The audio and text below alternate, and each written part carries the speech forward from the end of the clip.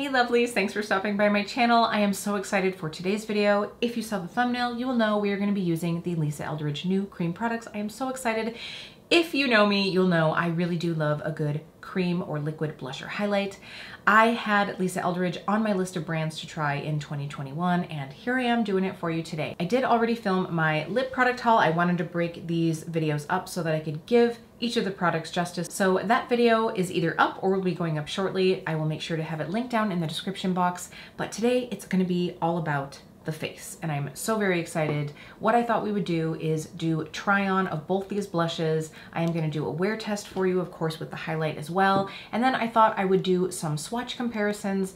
You guys know, like I said, I love a good cream or liquid blush, so I thought that I would pull out some either, you know, like formulas that I think are similar or colors. We'll see what I get into as I dig into my makeup drawer. But if you want to see these products applied, you want to know how they wore on my face, that's going to be what we're getting into today. Now, if we haven't met before, my name is Kelly and I'm a professional hair and makeup artist. And here on my channel, I strive to keep beauty real. Real honest, real relatable, and real fun. If that sounds like something you'd enjoy, don't forget to click subscribe and hit that notification bell so you don't miss out on future videos. Now, let's go ahead and play. All right, I honestly cannot stop smiling. I am so excited to get this on my face. I do have two of the blush shades.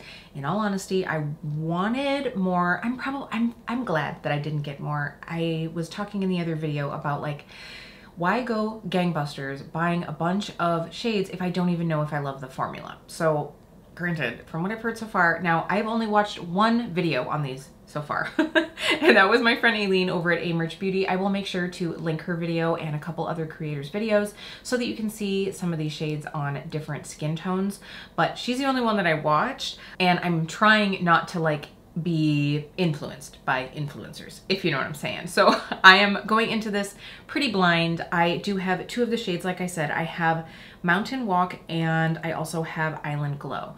Of course, you guys know that if there's a peachy corally blush, I'm gonna snag it. I also thought that Mountain Walk would be nice because it's something different than a lot of my cream blushes.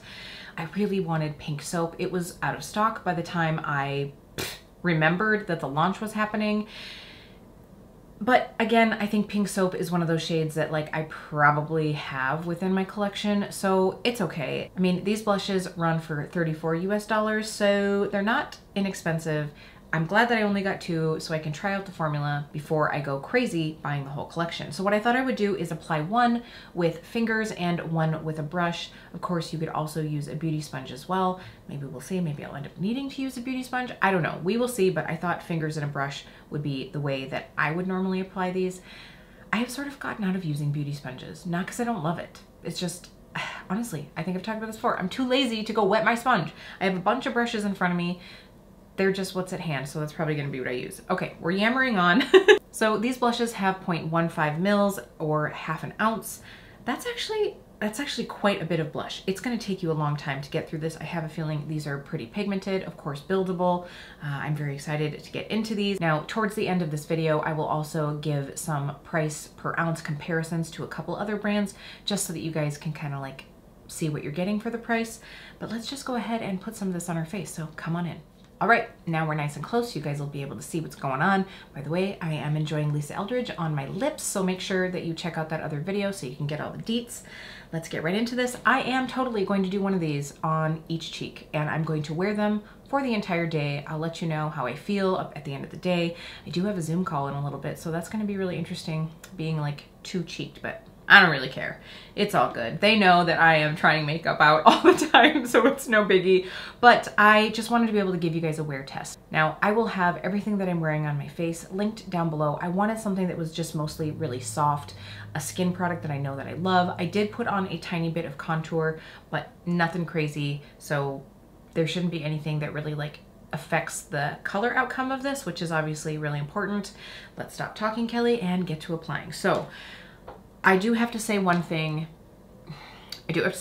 About these blushes. So my delivery came approximately a week ago, and it has just been like chilling out over in the corner. Now, I did notice when I opened up my Island Glow shade, because I have not worn these yet, but I did swatch them for an Instagram reel, and the Island Glow had like a bit of an oil right through the front. And so I like recapped it and I shook it and I tried to like meld it together a little bit so that hopefully that separation would like mix up together. Now I know that Lisa does say that this has ingredients like bilberry and raspberry seed oils, so that is probably why this product separated a little bit. However, this shade, the Mountain Walk shade, this had almost the opposite happen. All of the like pigment was stuck down in, I don't know why I just took that off. All of the pigment was stuck down in this little part. And so I was starting to like squeeze it out and it was going very slow and very hard. And I was like, yeah, I know what's gonna happen here. So I like, I away from me went and tried to squeeze this out. Actually, I put it out onto the invoice that came in the box. And unfortunately, exactly what I thought would happen happened. There was like a bunch of dried pigment in the front that like torpedoed out and a bunch of products splooged out behind it. So that's unfortunate, especially because this is a new top. And even though I had it further away, it did end up getting on this shirt. So hopefully I'll be able to get that out. I mean, Amazon Prime Days deals, right? Like it's not like I spent a crazy ton of money, but I do have some blush on my shirt now. And that's a bummer. And also I probably just lost like $2 in product. So I'm not quite sure what happened there, but just a little like forewarning, make sure that you try to like give this a little shake if it's shipped to you. If you are in the States or, you know, not in the UK, obviously that shipping is going to take a while. Some settling can happen. It's a little bit of a bummer. I don't know, other than maybe like taking a pin and like popping it in, how else I could have like manage that, but I am glad that I at least took some precautions, because if I had been any closer, it would have been a hot mess. I'm gonna like put a little picture in so you guys can see the aftermath of this. But yeah, so I did end up squeezing a little bit of this out to get some of that oil that was in the front of the tube out, and then of course had the little explosion here. I can already kind of tell like how much less there is in here, and I haven't even used it yet. All right, we're gonna do Island Glow first, just because in all honesty, I think that this is going to be a shade that is a little more forgiving as we blend out. So that's going to be what I start out with. This is really pretty. It matches my top. Now I wish that this was the one that exploded on me, because then it would have just blended right in. But I can tell that this is just going to be like a nice serum-y feel.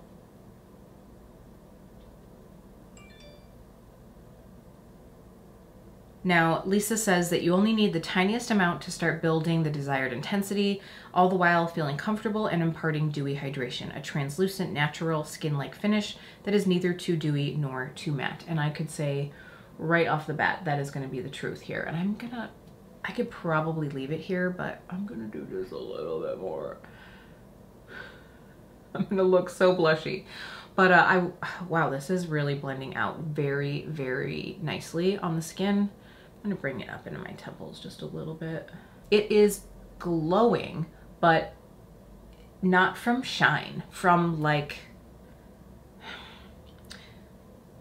almost, I don't know, it doesn't have any sheen to it, but it has just enough hydration. Now obviously I'm wearing something that's fairly glowy as my base anyway, but it's beautiful. I would also like to try this product on the lips. It would just be like a really beautiful flush of color. Now, Lisa describes this as a warm, bright coral that imparts the skin with a deliciously sunny, warm blush.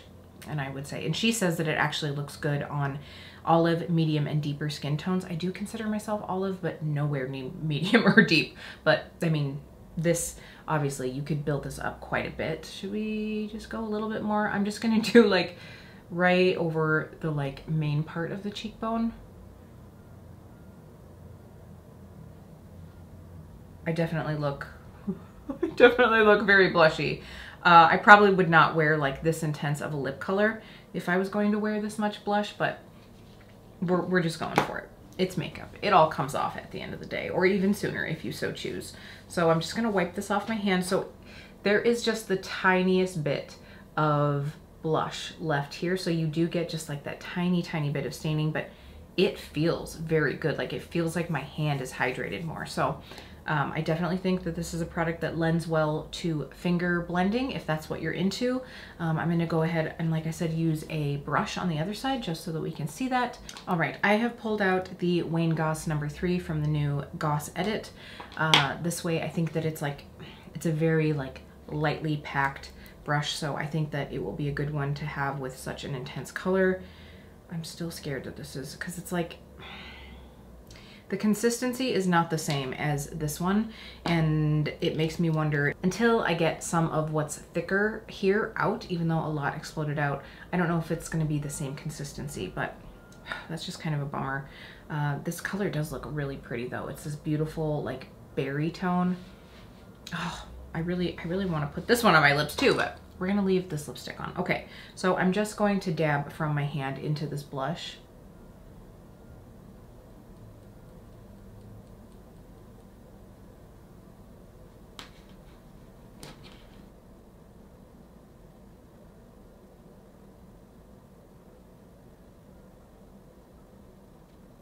Yeah, like the tiniest amount of this blush is needed on my skin tone. What I love is that these shades really do seem to be so buildable that, you know, a medium or deep skin tone should be able to enjoy these as well, because they do have a bit more pigment that you could build up.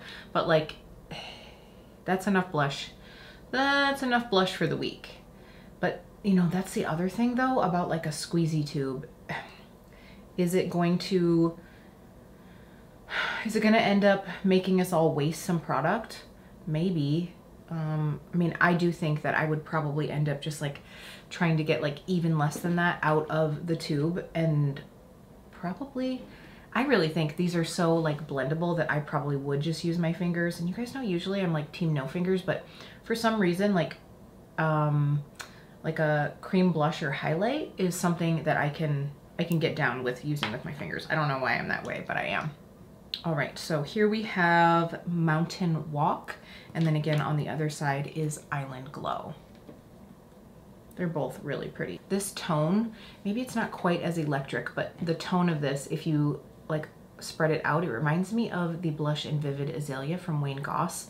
Again, maybe not quite as vibrant, but it's very pretty. But I mean, these have a significant amount of playtime. I mean, I've been sitting here for a few minutes and you guys can see like I was able to still like blend and blur that out on my hand. So that's really exciting to see. That does mean that, you know, they're probably going to be more user-friendly. I will be curious to see the wear time of these. Now, I did actually, before we applied, I did set my under eye with powder, but I don't have any other powder on my face. And I think what I'm going to do is after we apply the highlight, I think I'm just gonna let it go unpowdered, because usually if I'm wearing a cream product, I want it to have that like extra, I don't wanna say dewy because this isn't a dewy product, but that extra juicy, healthy skin look, so I don't want to throw powder over the top of that. So I think that that's probably what we'll do. So you guys will have to let me know, do you have a shade that you prefer? I really do like it. And I think Aileen might have even said this in her video, I do think that a couple of these shades you could sheer out or build up to look similar to each other. So I don't really think that you'd need to have all of these in your collection, even if you love the formula. Anyway, let's get into the highlighter. All right, let's get a little glow going on. So we have the Elevated Glow highlighter. Now this is the second of 4 shades and it's Cosmic Rose. You guys had to know a rose gold shade is gonna be what I grab, and that's exactly what Lisa describes this as. She says that it is a light medium rosy gold that beautifully complements light to medium skin tones. So that's perfect for me. The one that was above this, Crystal Nebula, it honestly just looked like more of a light, like beigey champagne, or even more like a golden champagne, and I have tones like that. I mean, let's be honest, I might have a tone like this within my collection, but I was excited to try anything that sort of has more of that rosy tone, so that is why I chose Cosmic Rose. Lisa says that the Elevated Glow formula contains lots of small, multicolored, shimmering pearls in a sheer, lightly tinted, and skin adaptive base. And so the level of shimmer on the skin depends on how much you apply. So obviously you can build up, which I think is, you know, pretty common with any liquid formula. So I don't necessarily think that that's like unique, but I do think that if this really does have the hydrating, elasticizing, lifting, and moisturizing activities that she claims it does, that might be where you see it, where it's like makeup that's really like kind to your skin as well. I don't know necessarily that I believe like makeup has like super skincare benefits, but it could be something that certainly doesn't like make it worse. So anyway, I'm just gonna start to get on my soapbox there. So let's go ahead and swatch this shade out. This is very pretty. Yep, I can definitely tell that this is going to be a very like skin friendly. I mean, you guys can probably see there, like if I turn it. So I would say that calling this like a rosy gold, I mean, maybe. Honestly, what I would say that this is more beige, because to me, beige is like a pinky nude, if that makes sense. And that's to me what this is going to be. When I think rose gold, I think it has like a bit more of that rosy tone to it. That's just me. But let's go ahead and apply this to the face. Again, I'm going to just use my fingers. I'm sorry, I don't know why I always use my middle finger to do this, but I hope it doesn't bother you guys. So, oh, this looks so pretty. And the thing about this shade though is, because it's not too pink, but it's also not too gold, I think it would go with just about any makeup, just about any blush that you put on. So I think that it's going to be really adaptive, which is going to be great. But can you guys see the difference between the non-highlighted and the highlighted side? It just looks like hydration to me. It doesn't look like overly glowy. This has a thin consistency. I would say that it's definitely thinner than, say, like Auric, which you guys know I really do love the Auric Glow Lust. But that one is a bit thicker, where this is truly more of a liquid consistency.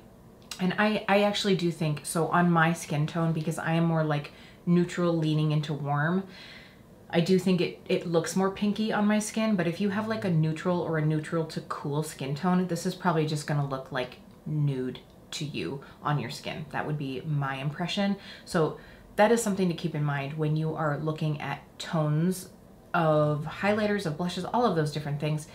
You have to keep your skin tone in mind too, not just like the depth of your pigmentation, but like the tone of your skin. Because if you pick out something that's a light gold, it might look, you know, like a great nude color on someone who has a more warm skin tone. But if you have a pink, like, or a cool undertone of skin, it's going to look hella gold on you. So just keep that in mind. So I do think that this color, if you have a neutral to cool skin tone, it's going to look more like a nude on you. If you have a neutral to warm skin tone, you're definitely going to see a little bit more of that pink coming through, but I love it either way.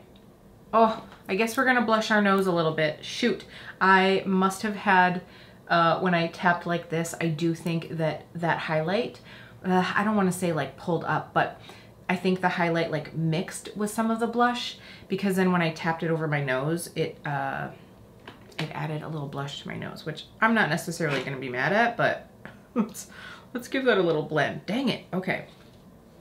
And you know, I'm not even one to usually like highlight my nose that much, just because it gets a little glossy on its own. But I don't know, I was in the moment. I wanted to try it out. Okay, we've sort of salvaged that. I don't mind a little bit. I do think now that like the blush has been sitting here, maybe it's because I've just been seeing my face for longer, but like even loading that on, it looks pretty good. And I do think that, you know, putting the glow over the top of it, it's softened out the color a little bit more. So you could even obviously do this in the reverse. You could put the highlight on first and then put the blush over the top to sort of give it like a more like inner luminosity, and then you'll see a little bit more of the pigmentation of the blush. But I think that this makes it look even more skin-like. Like it just looks like I'm even more like summer flushed. I really like it.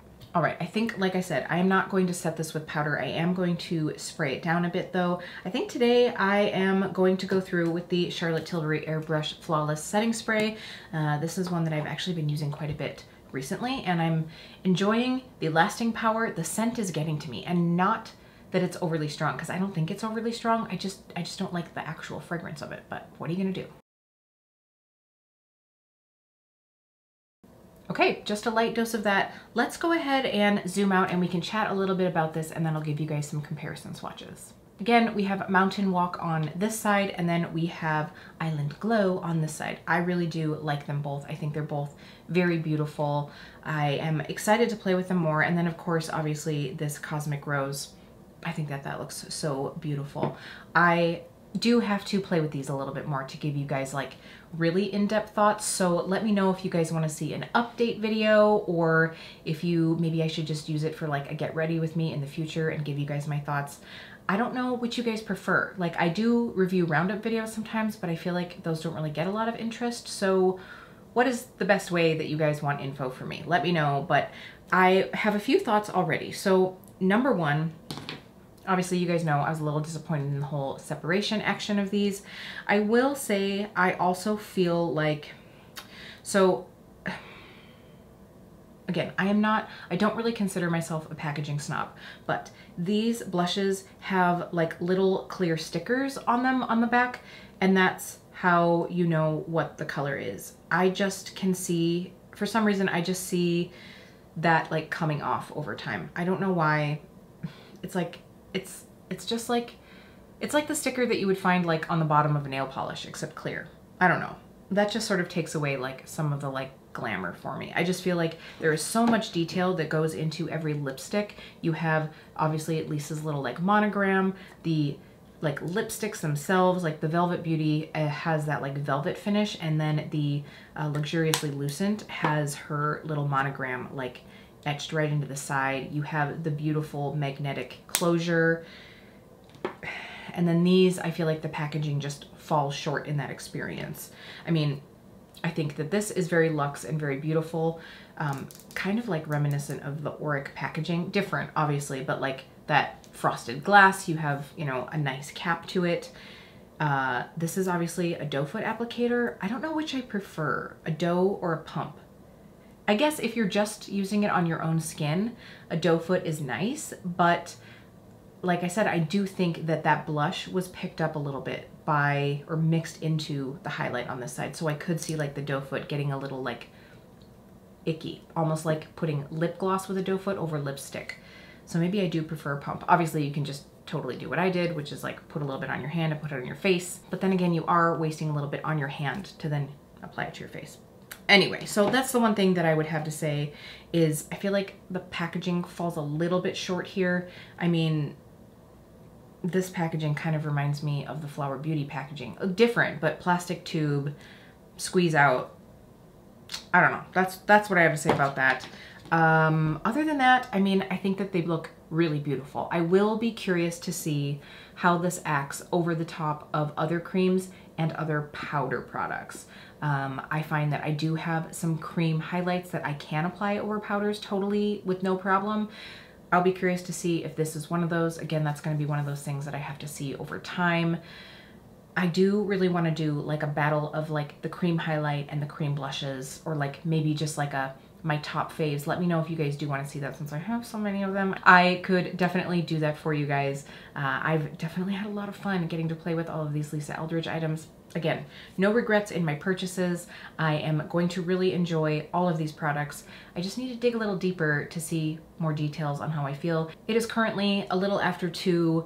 I would say that I've had this on for about a half an hour now, so we will come back towards the end of the night. I'm not doing anything too crazy. I have, again, like I said, a Zoom meeting, and then I have some other like editing work and yada yada yada to do. So it's not like I'm running a marathon or anything, but we'll get a good vibe, especially for cream products. We'll get a good vibe of how this lasts. So why don't we go ahead and get into some of those comparisons.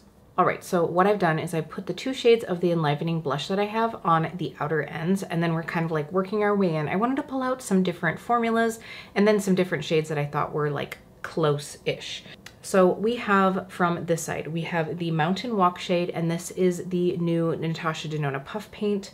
And then this is the shade Bloom from Natasha Denona. And then we have a formula that I honestly haven't played with enough, but I thought that I would pull it out just to show. This is the Dewy Blush Elixir from Physicians Formula. As you can see, that's much dewier. I would actually say that the Puff Paint and the Lisa Eldridge, they look similar here, but from applying, I do think that the Puff Paints are just like slightly more matte, but not like chalky. But then next to that one, we have the Ilia. This is the Color Haze Multi-Use Pigment, and that is the shade Before Today. Obviously not a color match at all. It was more just to show you guys the formula. And then we have 2 of the Glossier Cloud Paints. So this is what I thought would be most similar. And actually, I think that these are more,